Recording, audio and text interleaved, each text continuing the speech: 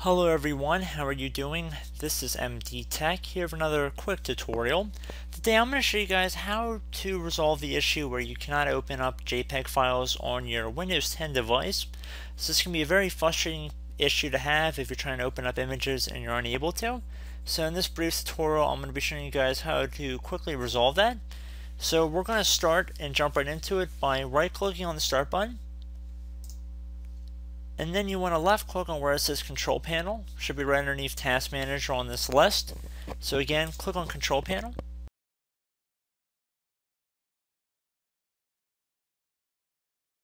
Now your view by settings should have the category view. Once you have that set and you've confirmed that, left click on the Programs item near the bottom left. And you want to left click on that. Now that you're underneath the Programs section of this control panel, you want to left click on Default Programs right here.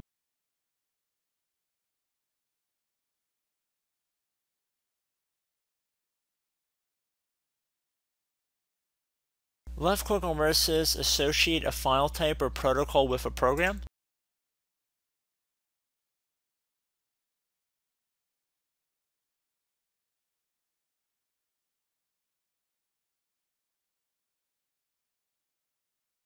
You want to scroll down until you get to JPEG here. And then you want to left click on the Change Program button on the top right here.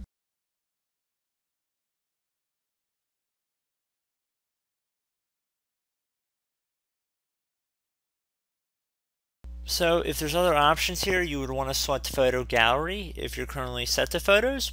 If you're set to something else, you want to set it to Photos. If you only have photos and you are still in your stuck position, like this is how it appears right now, I'd recommend going on to Microsoft's website and downloading the Photo Gallery tool that I believe was introduced in either Windows 7 or Windows Vista, and you can open up photos that way.